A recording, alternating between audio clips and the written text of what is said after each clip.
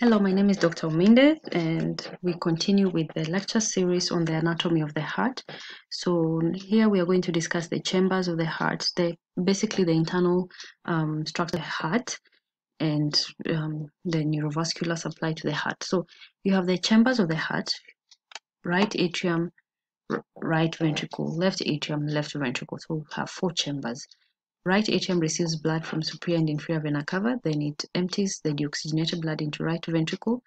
Then from right ventricle, blood is pumped through the pulmonary trunks to the pulmonary arteries to the lungs for oxygenation. After oxygenation through the pulmonary veins, blood comes into the left atrium, then into the left ventricle that pumps the blood through the aorta and distributes to the rest of the body.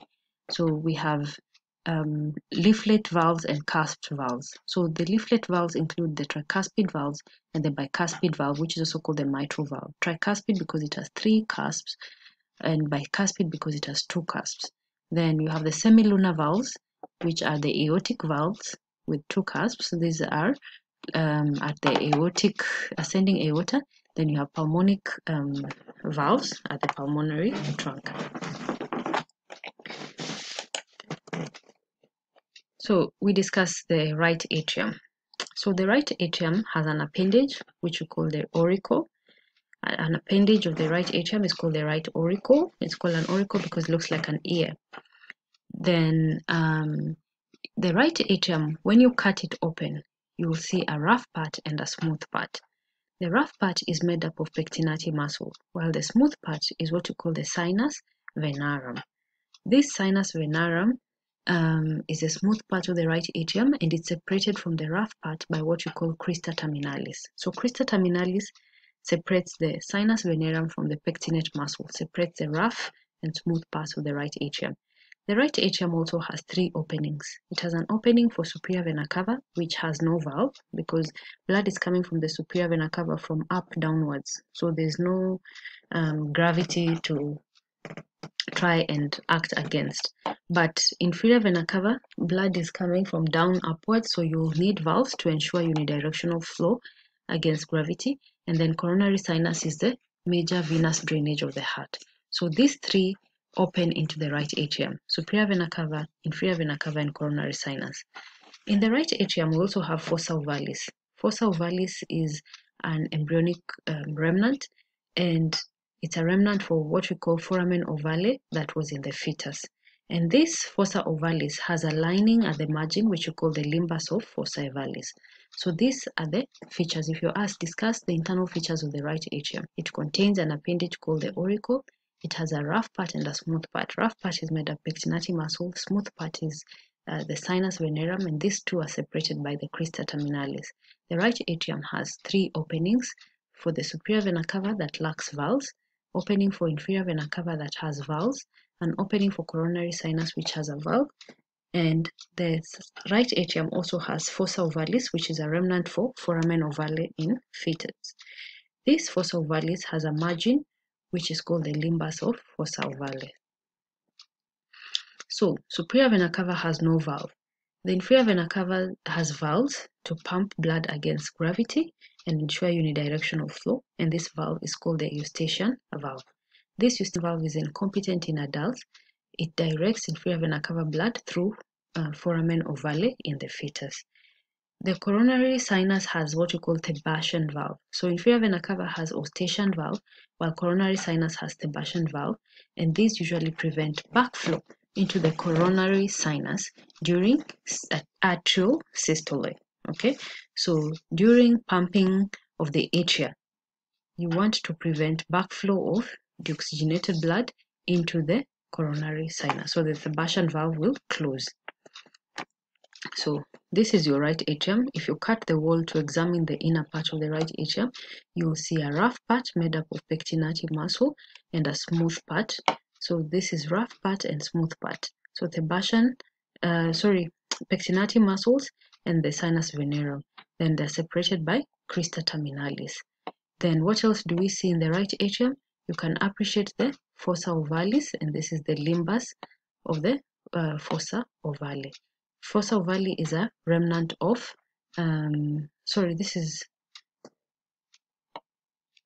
this is your fossa No, this is an opening for the coronary sinus. So fossa ovalis is not clear in this image. So then you see your superior vena cava opening here, inferior vena cava with its Eustachian valve, and then the coronary sinus with the Sebastian valve. This is the pectinate, rough muscle part, the crista terminalis, and the sinus venerum. So then we go to the left atrium. The left atrium has openings for 4 pulmonary veins. Remember, we have 4 pulmonary veins, 2 superior and 2 inferior. So you will see those openings in the left atrium. The left atrium, like the right atrium, has an appendage which we call the auricle. So this is the left atrium. You can see you have openings for 2 superior and 2 inferior pulmonary veins. Okay, and then this between left atrium and right atrium are the septa in between the two of them. That's, you can see you can appreciate your foramen ovale here from this side. So this is your fossa ovale and the limbus, which is the margin fossa ovale and the limbus. Fossa ovale is a remnant for foramen ovale that was in the fetus that will ensure blood flows from the right atrium to the left atrium, but in adults it closes, the foramen ovale closes to form the fossa ovale. So between left atrium and left ventricle, we are expecting the mitral valve. So what you can see here, this is a mitral valve, the cusp of the mitral valve. The right ventricle is the most anterior aspect of the heart. Remember, it forms the sternocostal surface. Then you have tricuspid valve between right atria and right ventricle. Tricuspid means you have 3 cusps, and these 3 cusps include an anterior cusp, posterior cusp, and the septal cusp. So these are the leaflets of the tricuspid valve. So tricuspid valve prevents backflow of blood. Remember, you need blood to move from right atria to right ventricle. So to prevent that backflow, you need your tricuspid valve. So it has an anterior, posterior, and septal cusps.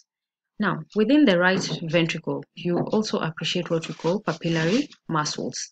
So papillary muscles are muscles that connect these cusps, muscles that are connected to these cusps via chorda tendini. Chorda tendini are thread-like structures in the ventricle that connect the cusps of the valves to the papillary muscles of the ventricles. So papillary muscles contract to prevent the tricuspid valve from regurgitating.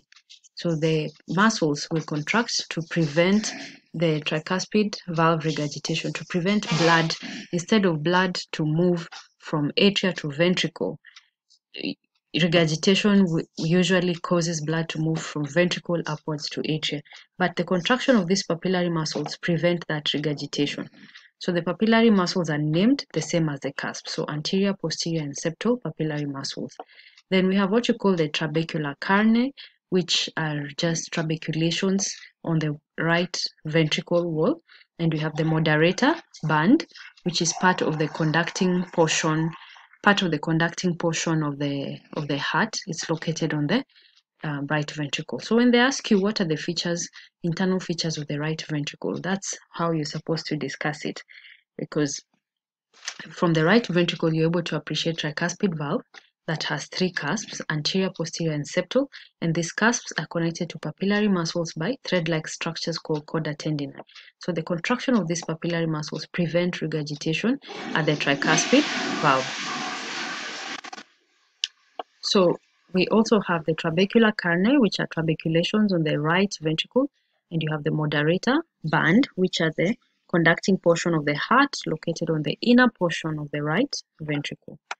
So this is your right ventricle. This is what we are discussing, the right ventricle, and you can appreciate the cusps of valve. You can see the cusp here, and it's connected to papillary muscle here by these thread-like structures. These are the chorda tendini. So that's what you see in a ventricle. The cusps of the